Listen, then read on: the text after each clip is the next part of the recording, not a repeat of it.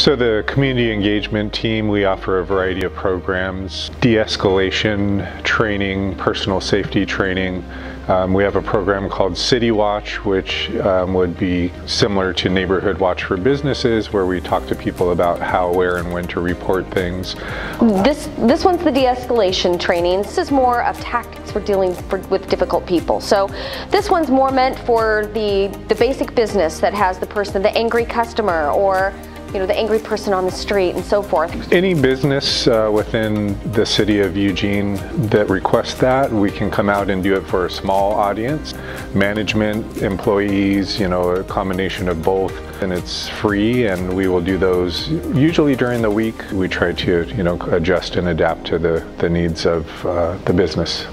I really want people to take this and recognize new ways to deal with a person in crisis, and work with techniques, work with your employees, work with your coworkers.